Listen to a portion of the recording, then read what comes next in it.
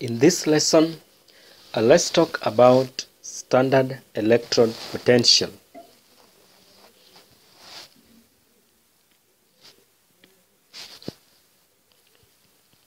When copper, solid copper ion, half cell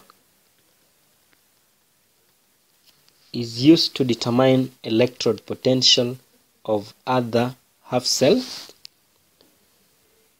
then it is referred to as the reference cell.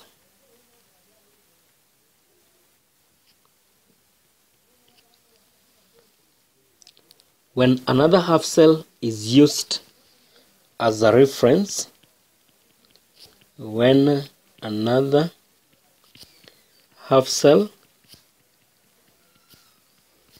is used as a reference,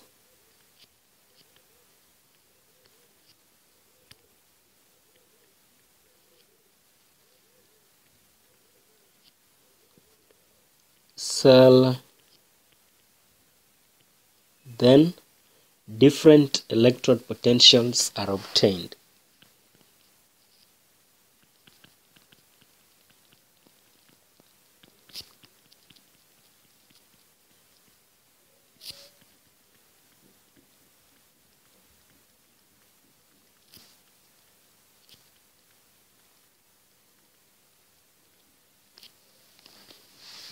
Therefore, to obtain standard electrode potentials,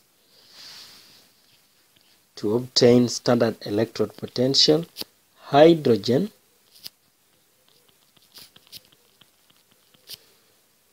has been chosen as the reference cell, is the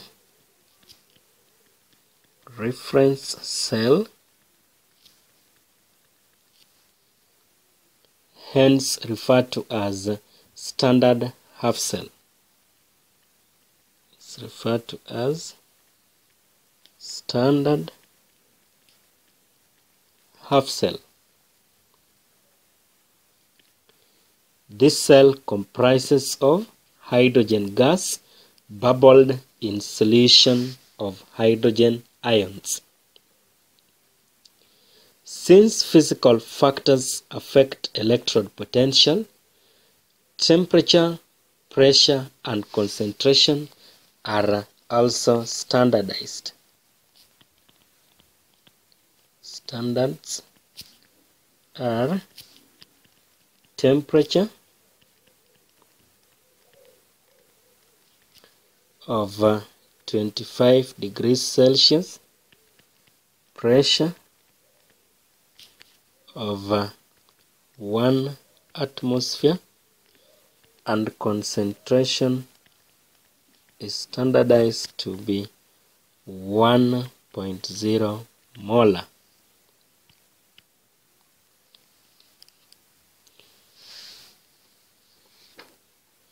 Below is a diagram of standard hydrogen half cell. So the diagram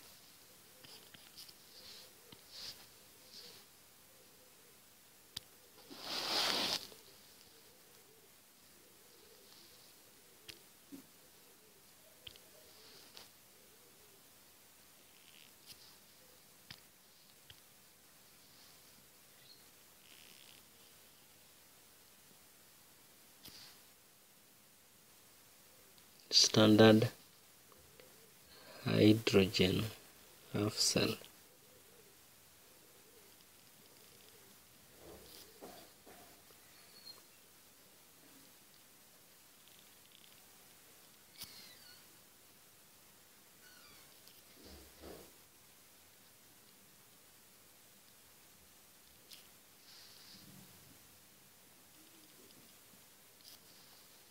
Good.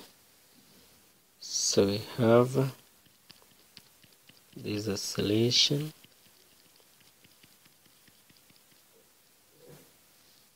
there is platinized, platinum,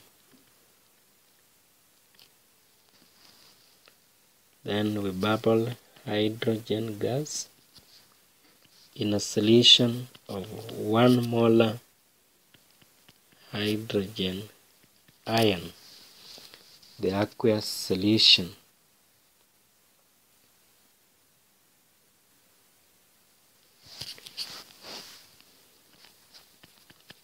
The hydrogen half cell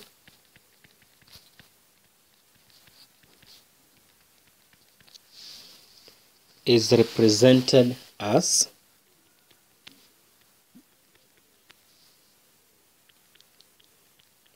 platinum hydrogen gas 1 molar. Platinum is used as the electron, and its functions include functions of platinized platinum. The first function, act as an inert metal.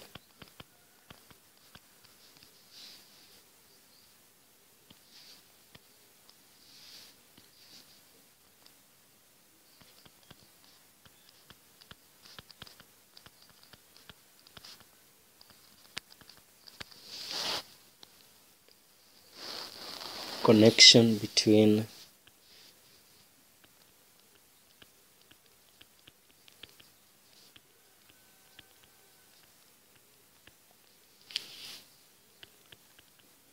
hydrogen gas and its own ions.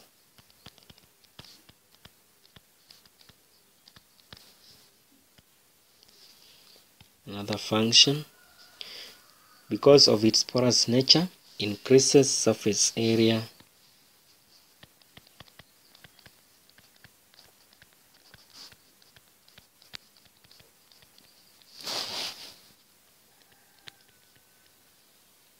for equilibrium between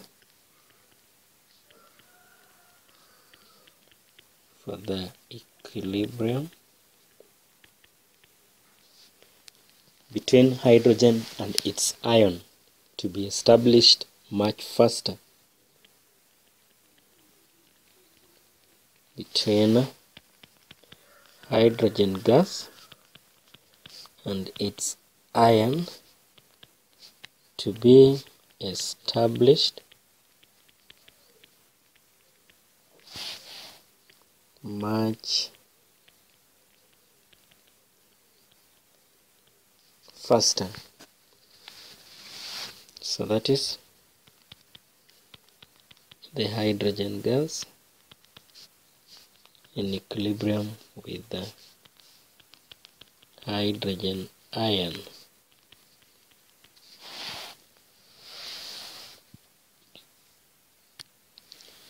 The standard hydrogen cell is assigned electrode potential of 0.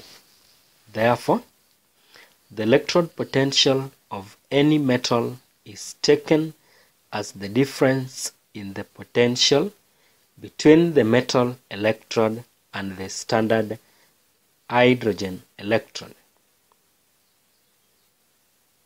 Therefore, electrode potential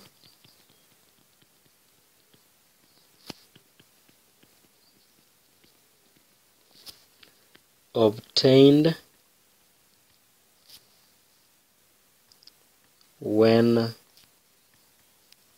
the hydrogen half cell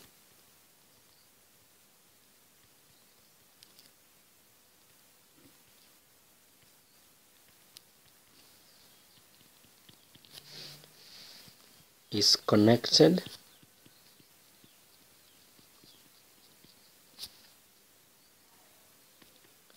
to another half cell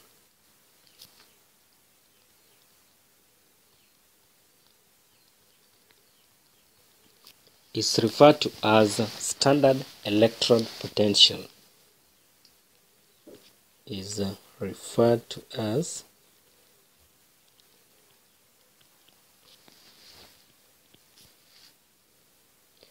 standard electrode potential.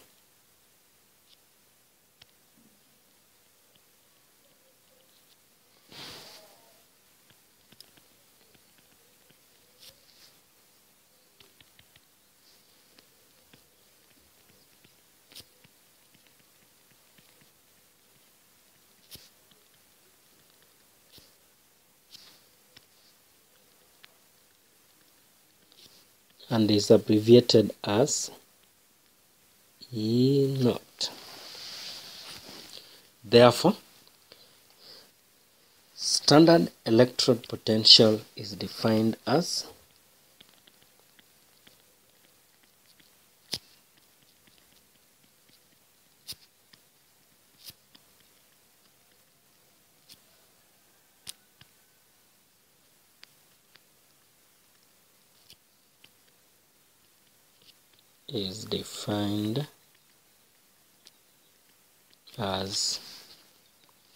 the potential difference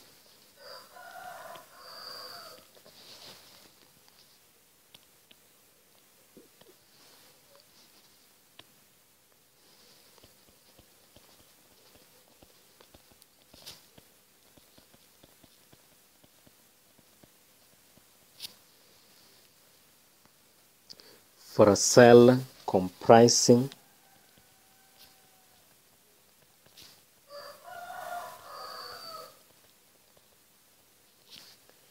of a particular element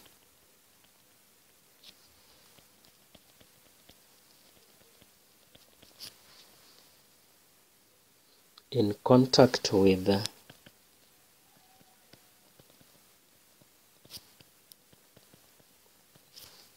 one molar solution of its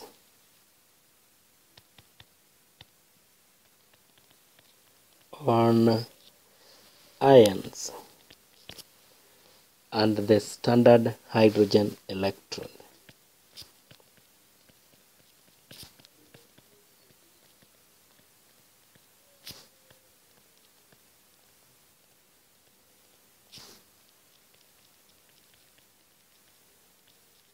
That is the definition of standard electrode potential.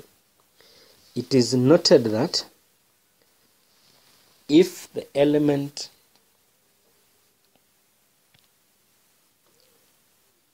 electrode has a greater tendency to ionize or lose electrons when in contact with its ions than the hydrogen, then the electrode potential is negative. So, for elements that are more reactive than hydrogen, they give negative electrode potential in reference to hydrogen.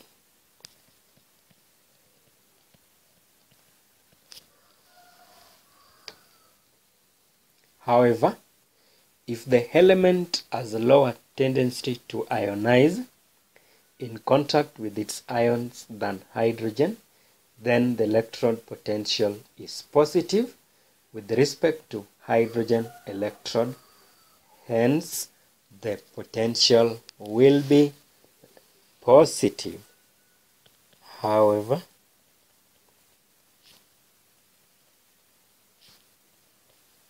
for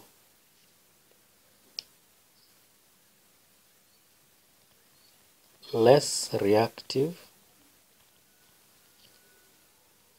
elements compared to hydrogen,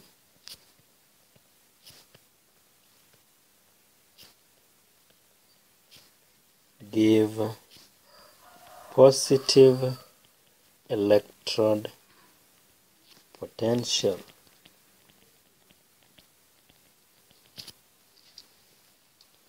The standard electrode potentials are normally referred to as standard reduction potential. Good. The standard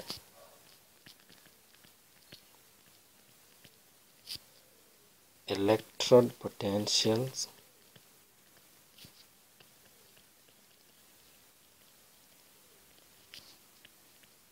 are normally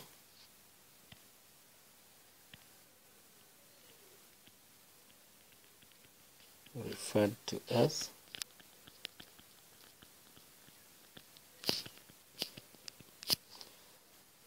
reduction electrode potential.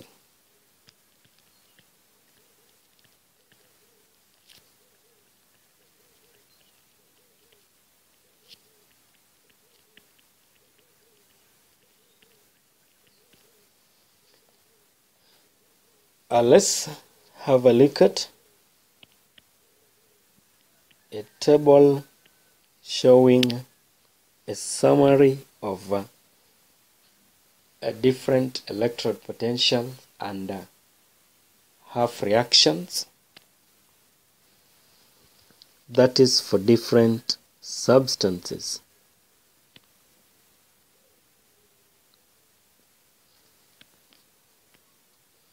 So this is the reduction of reactions and the electron potentials.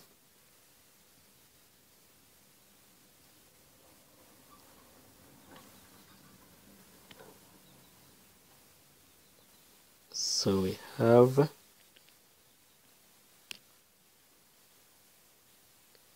this is the weakest reducing agent.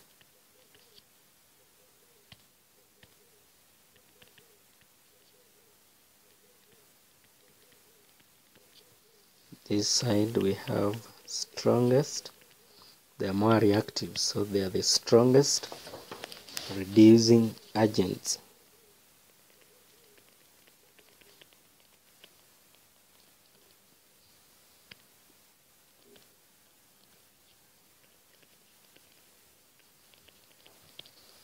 On the other hand, we have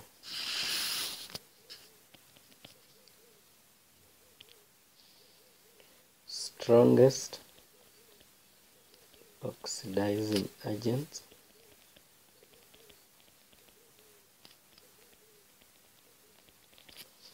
That is the one that above hydrogen. Then weakest oxidizing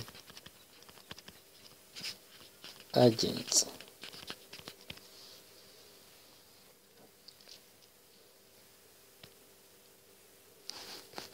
Negative standard electrode potential means that the element is a stronger reducing agent than hydrogen to any other element with a positive E0 value. Positive means that the element is a stronger oxidizing agent. As you can see, for sodium it is negative 2.71 and that of hydrogen is 0. So sodium is a stronger reducing agent but weak oxidizing agent. When two half cells are combined or connected, then we shall realize different E values. For example, the two half cells, if you look at this setup or this diagram, the two half cells that will give the greatest E value is between greatest or largest E value will be between fluorine and lithium. Since fluorine is the strongest oxidizing agent and lithium is the strongest reducing agent. So there's a big difference between the two ions, and that's why they give the highest E value. That is all about standard electrode potential.